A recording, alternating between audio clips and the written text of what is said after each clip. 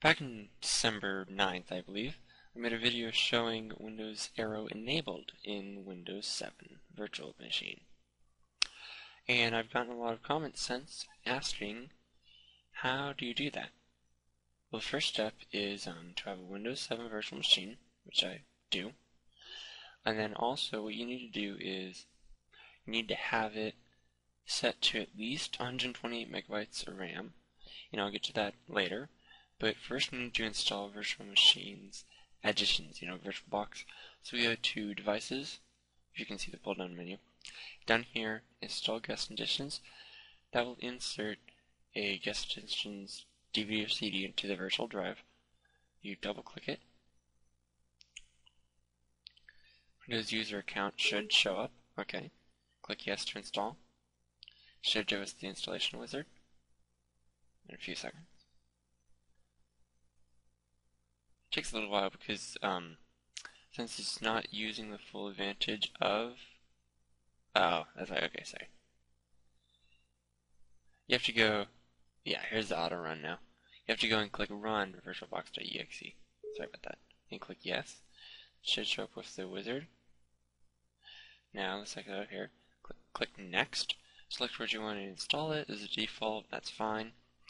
And then when you right here it says direct 3D support experimental.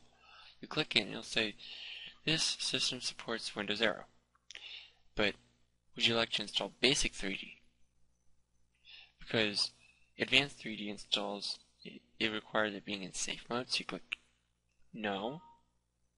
And it says, please note, in order to use 3D acceleration, VirtualBox must have at least 120 megabytes of RAM. Hit OK, so now it's selected, and you click install.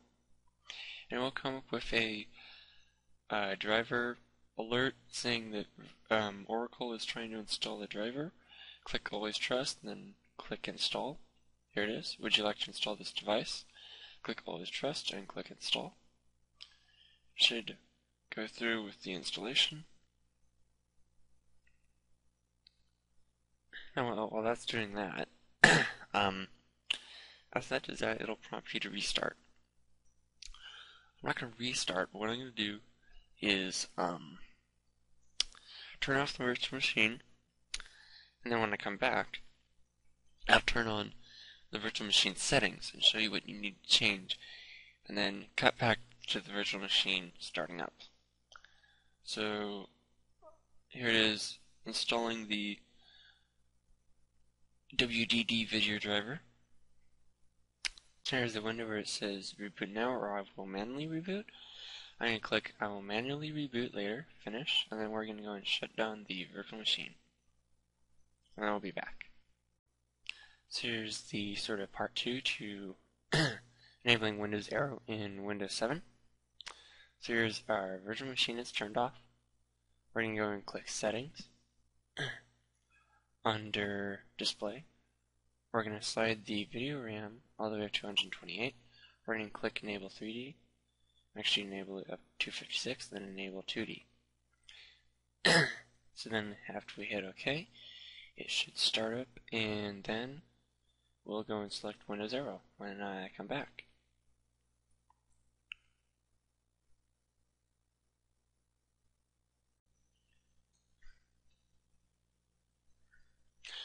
Here we are at our virtual machine. Virtual machine additions have been installed correctly. Video RAM is to the proper amount. And now we're going to go and select the settings which we need to select. So, you go over to right click, view personalize, and then under themes, you select one of the many Aero themes. I believe the one that I had was architecture. As you can hear, the theme is being applied. And if we exit, let's say we start up Windows Media Player. I recommend settings. Click finish. Well, that's going to take the long. Start also Internet Explorer, open that up, show you some stuff.